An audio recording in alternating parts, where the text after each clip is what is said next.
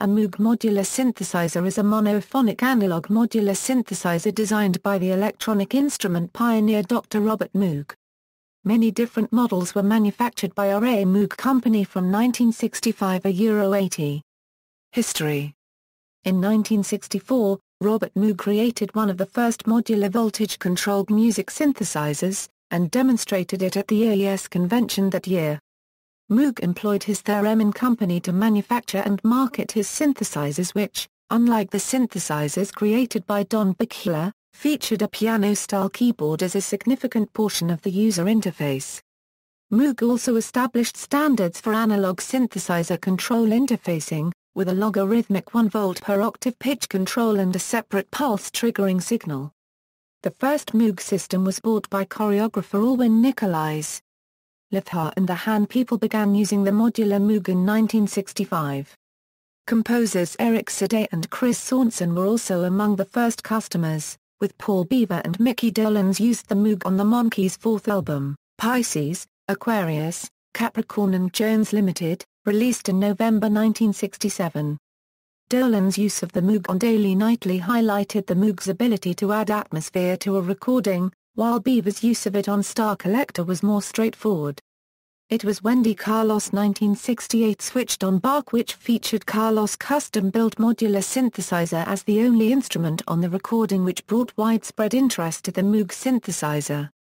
Shortly after, Keith Emerson, Jan Hammer, Klaus Schulze, Tangerine Dream, The Beatles, and the Rolling Stones also became owners of modular Moogs.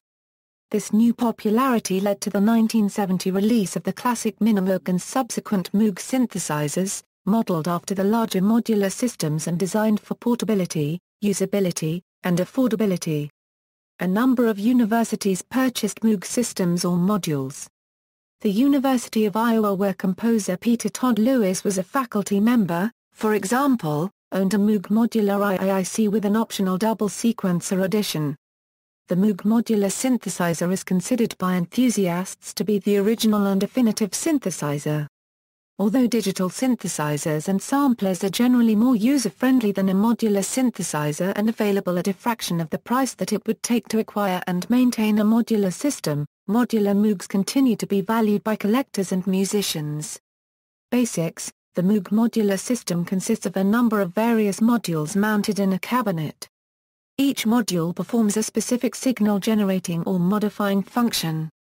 These modules offered unprecedented control over creating sounds by allowing a user to modify primary sound waveforms with amplitude modulators and spectral modulators or fixed filter banks, and other modifiers. Envelope generators provided further control by modulating the attack, decay, sustain and release parameters of the VCAs, VCFs and other modules. The modules are patched together with patch cords with a 1/4 inch mono plugs. The patch cords and module parameter knobs could be adjusted in countless ways to create a nearly infinite number of sounds. The final sound was heard from the system by pressing a key on an attached keyboard or pressing on the ribbon controller. The Moog modular synthesizer offered musicians a revolutionary new way to produce sound when it was released in the 1960s.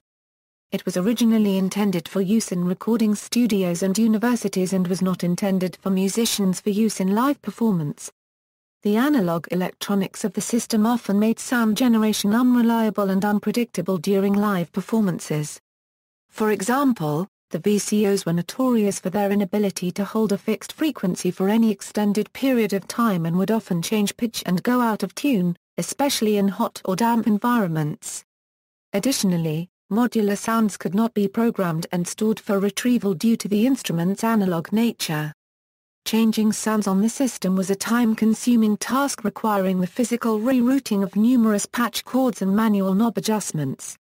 Another common problem is the Moog's incompatibility with the gate trigger voltage used in most other synthesizers of the time.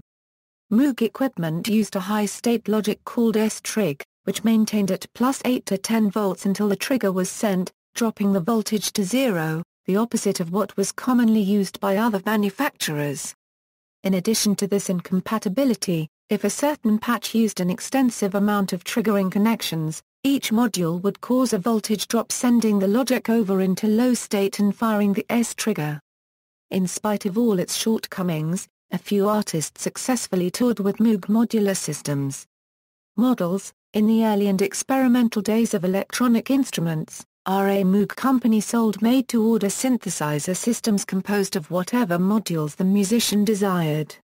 Starting in 1967, the company began manufacturing a number of pre-assembled stock modular systems that contained a predetermined number of modules. Later on, these systems were manufactured and modified based on customer specifications. Produced from 1967 to Euro 72, the earliest Moog modular systems were named the Moog 3, Moog 2, and Moog 1. The C-Series featured solid walnut cabinets and, starting in 1970, the P-Series, designed for portability, came in a road case. From 1971 to 1973, the Moog 10 and the Moog 12 were manufactured, each mounted in a road case. Produced from 1972 to 1981, the Moog 15, the Moog 35 and the Moog 55 featured walnut cabinets like the earlier C-Series. Moog also produced the Moog Coordinated Electronic Music Studio. VST software manufacturer Arturia has released Moog Modular V, a PC software version of the Moog modular system. It is currently the only software version of the instrument, and the first of Arturia's 2 Moog simulations to be approved by Moog. Modules. The following is a list of the modules manufactured by Moog. Many modules were designed to replace existing ones. In addition to these, Moog made 4 preset boxes for the first Moog Quartet performance in Carnegie Hall. Keith Emerson used a preset box for his Moog Modular. Each box contained perhaps 6 cards, each card with a lighted push button to enable its presets to be active. Screwdriver-adjusted trimming pots on the cards were connected, by photoconductive cells on the cards, directly to the module circuits. The synthesizers were small portable 900 series modular types. See also, List of Moog synthesizer players, Moog Music, Moog Synthesizer, Robert Moog. Footnotes. External links. Modular Moogs at synthmuseum.com, Vintage Synth Explorer, Moog Archives, the Moog Synthesizer.